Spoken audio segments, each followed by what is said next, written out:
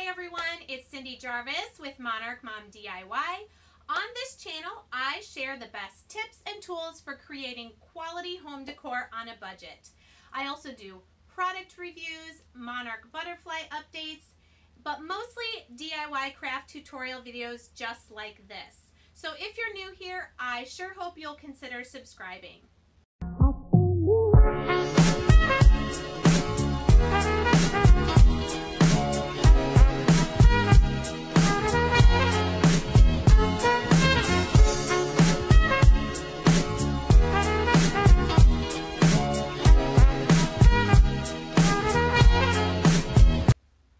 Today I'm here with the last 5 DIYs for my beachy bathroom makeover. I sure hope you enjoy them. Be sure to stick around to the end of the video where I will show you all of the projects together in my bathroom makeover. Without further ado, let's get into the tutorial. For project number 1, we're using 3 of these small Dollar Tree signs, 3 different shells, some burlap on a roll, and some white spray paint, and some little sawtooth hangers. The first thing I'm going to do is remove the circle decoration and the little piece of wood that raises them up. Of course, one of them was a little difficult, but I finally was able to get it off by using a little tool to pry it. So we are just going to use the boxes, and once the center is taken out, I'm just taking my Dollar Tree utility knife and kind of scoring around the space between the frame and the backing. I'm going to do this on the back and also here on the inside. What I'm going to do is separate these 2 pieces so that I can decorate the white square and then put it back together.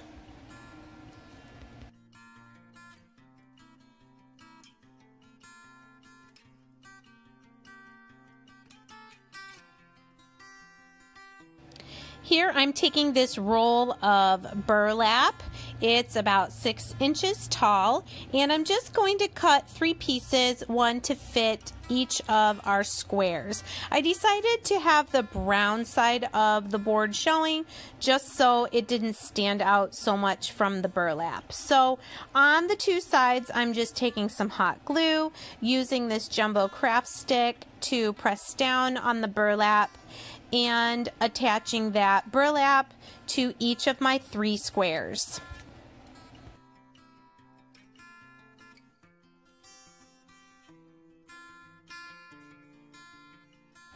Once the hot glue is dried, I'm just taking some scissors then and trimming the excess that is on the other 2 sides of my square, and again doing that for all 3. Then I'm going to put some hot glue around the inside of my frame and pop my square back in.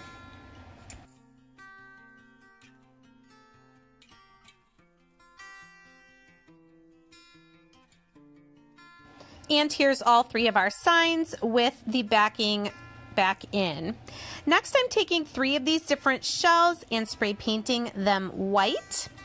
And then while those are drying, I'm taking these 3 sawtooth, I think they're called hangers, and normally they have those little holes for you to nail them into place. I am just going to use my Fix-All adhesive. Here I'm using my ruler from Dollar Tree just to make sure I get it centered as much as possible. And I'm going to glue one of these hangers onto the back of each of my 3 signs. Then again, using my Fix-All adhesive, I'm going to attach my now spray painted white shells, and I think that's coral in the middle, to the center of my frames. And once that glue is dry, these will be ready to hang on the wall.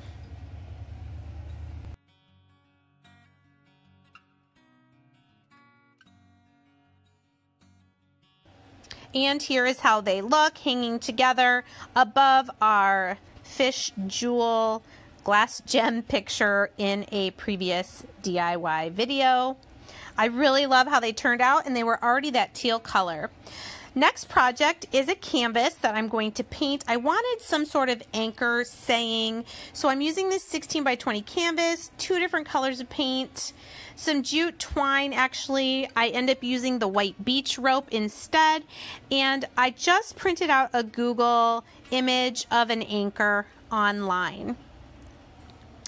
Here I'm going to mix my paint, and I am not an expert at this, but what I did is in each of my 6 little cans, I tried to put about the same amount of white paint. And then my idea, because I wanted kind of an ombre effect of stripes on my canvas, is in each of the cans, not the first one I'm going to leave white, I'm going to add a little bit of blue, then a little bit more in the next one, a little bit more in the next one. You'll see what I'm doing here. I find this actually pretty fascinating. Just a couple drops of blue and then a few more and a few more. So I'd love to know in the comments if you guys have any experience with painting on canvases. It is a little different than working with wood or the signs from Dollar Tree. Let me know in the comments if you guys are painters and what you like to paint.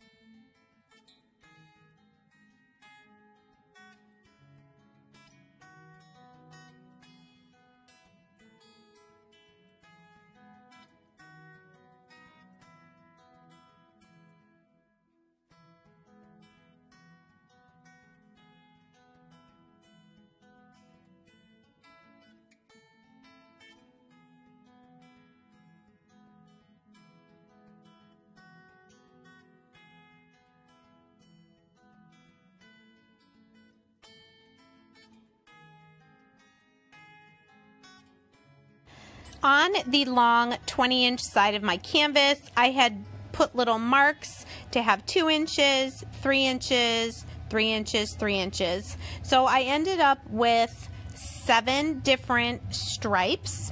And here I'm just doing a pencil line with my yardstick. So I have 7 different shades of paint, starting with white at the very top and then the actual blue from the container that I bought it in at the bottom.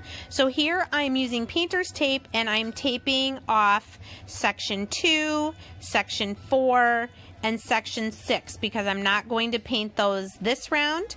The first round of painting will be sections 1, 3, 5, and 7 starting from the top.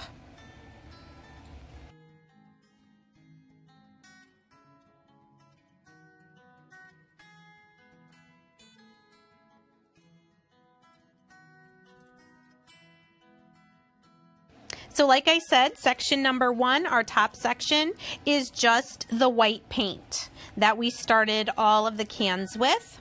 I'm just giving it 1 coat of each of these colors, making sure to cover pretty much completely, and then also making sure I wrap around to the sides and the top or bottom for the top and bottom colors.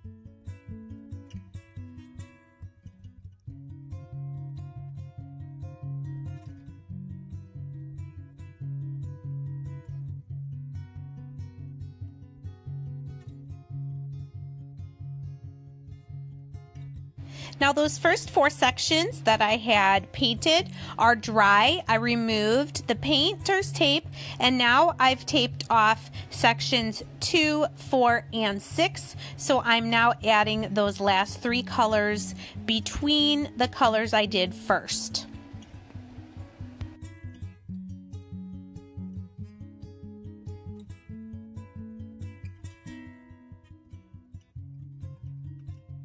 And here's what the canvas looks like, going all the way from white to the dark blue.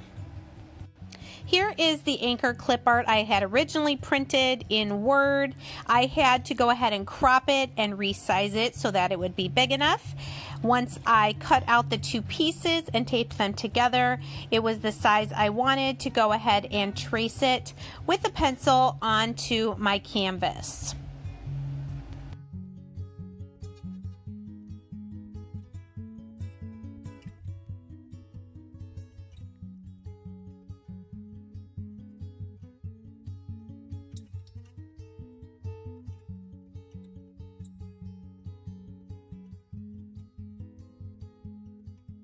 Next, taking some of my Waverly chalk paint in the dark brown color Truffle, I'm going to use a very small flat head paintbrush, and I'm going to carefully, as well as I can, fill in the anchor with this dark brown paint. And here it is, completely filled in. I decided this time to just free write the wording for my sign. This is for our bathroom, and I kind of wanted the handmade look. So with a pencil right now in big capital letters, I'm writing out the word anchor. Notice that I started with the 3 letters that are going to the right of the center, and then I'm going back and adding the first 3 letters to try and get them spaced out. Of course, with pencil, you can erase and make any changes before going over your letters with a paint marker. So the saying for my sign is going to be, anchor your faith in God's faithfulness. This was a unique quote that I had never seen before for an anchor sign, and I really loved it. So if you've never seen me use these Elmer's Painters paint pens, I buy them at Walmart. They come in about 4 or 5 different tip sizes and pretty good variety of colors. So I'm going to use black for anchor at the top. I am going to make that word a little more bold. For these 4 words in the center, I'm using a blue medium tip, and then at the bottom, the word faithfulness, I'm using white.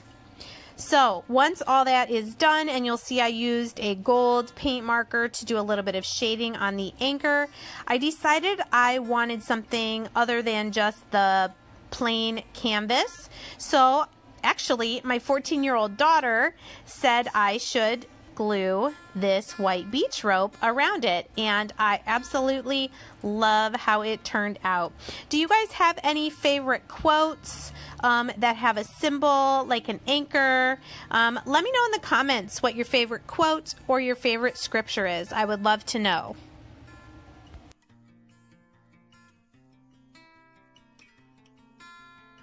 For my third project today, I'm using 2 of these jar candle holders from Dollar Tree, some battery powered tea lights, some of the sea glass and nautical rope from Dollar Tree, and then I'm also using a couple candlesticks that I've had for a while. They needed a little bit of a cleaning, and I decided to use them for this project. Now, if you don't have any candlesticks, I just wanted something to give me 2 different heights. So even if you just had one of the glass candlesticks from Dollar Tree, you could leave one of the jars flat on the table and then elevate the second one. But what I'm doing here is I wanted to kind of go with the beachy colors, and this dark brown was kind of, I don't know, it needed to be lightened up a little bit, but I do like the dark brown underneath. So I'm going to give my candlesticks a coat of mineral Waverly chalk paint. It's a light gray, and then you'll see in a minute I'm going to then sand it when it's dry, just so some of that dark brown shows through. To give a more nautical touch to my 2 jars, I'm just taking 1 length of the nautical rope and hot gluing it around the black rim of the lid.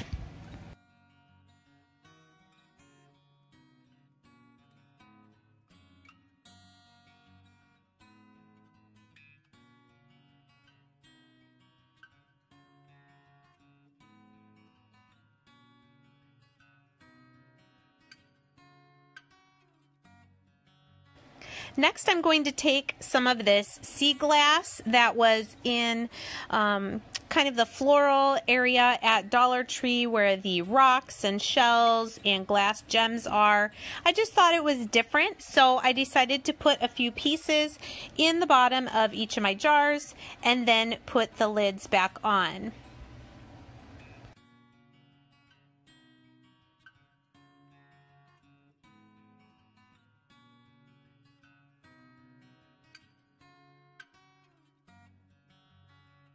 And for one final little beachy touch to these candle holders is I'm just going to glue one shell to the front of each of them. Then you could use any kind of candles that you want.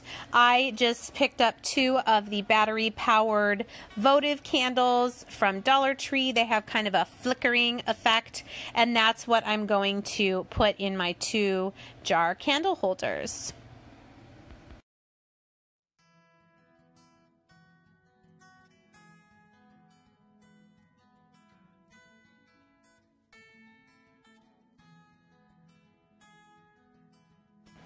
And here, like I said before, I'm just giving a little bit of a weathered look by using some sandpaper around some of the edges of my 2 candlesticks to make them look old and worn and let some of that dark brown show through the gray paint.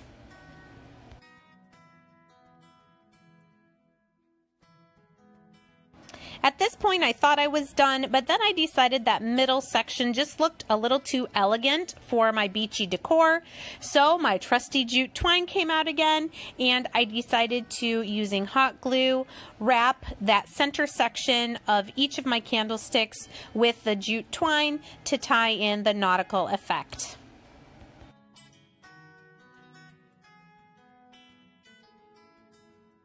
And here is what my 2 beachy candle holders look like on the bathroom counter. Here I'll just give you a little bit of a closer look. Of course, you could change these up however you'd like. Use gems or stones instead of the sea glass. But I hope you love how it turned out. Now, for my last 2 DIYs, these are very, very simple. So I'm going to go quick. I found 2 of these wooden fish in the new Crafters Square aisle. They had fish, sharks, and snakes, I believe, were the 3 animals I saw. So I just chose 2 different blues that would go with the other items that I've already decorated my bathroom with, and I'm just giving each of the fish 1 coat of the paint. This was the color that I used also on my lighthouse. That was, I think, 2 beach decor videos ago, but I like it. It's like a blue, green, gray color. It's very pretty. And then once both of my fish are painted, I'm going to just attach them to a piece of jute twine, almost like I've caught them on my line, and I'm going to take them home with me. So just hot gluing the twine and making a knot and a loop. That's about all there is to this DIY, and I'm just going to add them to the decor. I had found this anchor with a little knob at a thrift store, so I thought it was the perfect place to hang them. The last item isn't even really a DIY, it's more of a review, I guess, of one of these little wooden craft kits from Dollar Tree. So this was $1. I'm taking everything out of the package and I'm just going to put this together. So it comes with 2 sails. I will say that I did iron those with a very low setting, but the instructions on the back are actually really good. This kit even comes with the glue, and I did let pieces set to dry after, like, I glued these first 3 pieces. I did go do something else to make sure those pieces were dry before moving on. But this little kit was really fun to put together, and I just thought it was the perfect finishing touch to my beachy bathroom decor. I will say, when putting like that mast on, you'll want to make sure that you have it turned so that this hole is lined up so that this piece will be facing the back and then the next one will be facing the front. I did find that I needed to put a couple craft sticks under there, so when that dried, it was perfectly straight. And then this one is going to go in the front of the cabin. These are the two pieces that will eventually hold the sails.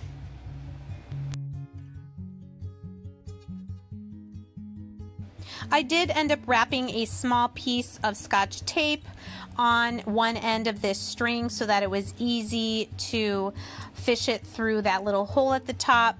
All you're going to do here is center it and then tie a knot on each end to make the triangle that you will then attach the sails to.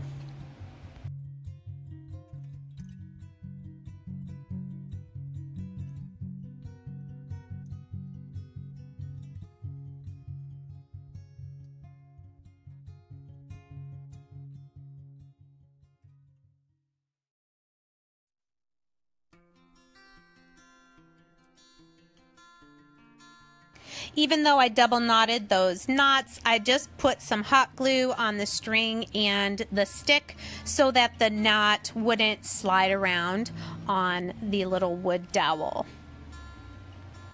And then the last step is to attach the sails. You're going to put a bead of glue along the slanted side of each of the triangle sails and along the bottom. And once you have that, you'll see I'm going to lay it on top so the bottom line of glue is on the wood dowel and that slanted piece is lined up as well as possible on the string. You're going to do this for both sails. I did let the first sail dry before I did the second one. And here's how the little boat looks next to my lighthouse on my bathroom counter. I just thought it was adorable and a great value for just $1. And now, friends, I hope you've made it to the end of this video so that you can get a little 360 view of all of my DIYs from the past 3 videos in my bathroom. It is a small bathroom and I put a lot of things in here, but it really doesn't look like too much. I just love going in there now and it's all coordinating and the blue colors are just so soothing to me. So if you see any projects in this reveal that you did not catch the DIY video for, make sure you check out the videos that are at the end, and you can find these in my Farmhouse Dollar Tree Decor video playlist. I'll also link all 3 videos to this playlist in the description box below, and I think I may even create a whole playlist just of my beach decor DIYs. So what do you guys think so far? I would love to know in the comments, especially if you've watched all 3 of these beach decor DIY videos, which one, if you could choose just one of these projects, was your favorite, either because it was simple to do or you just really liked the impact of it. Now, I did not show this. This is probably one of the only things in this bathroom that I did not make. This I bought on Facebook Marketplace from someone. It's a photo on a canvas and I just loved it. It fit perfectly in with the makeover that I was doing for this bathroom. And there you go. You've done a full 360 tour of my new beach bathroom decor. Thanks so much for watching today, everyone. Again, I hope you'll consider subscribing to my channel if you have not already. Be sure to give this video a thumbs up, and then feel free to watch any of these other videos. Bye!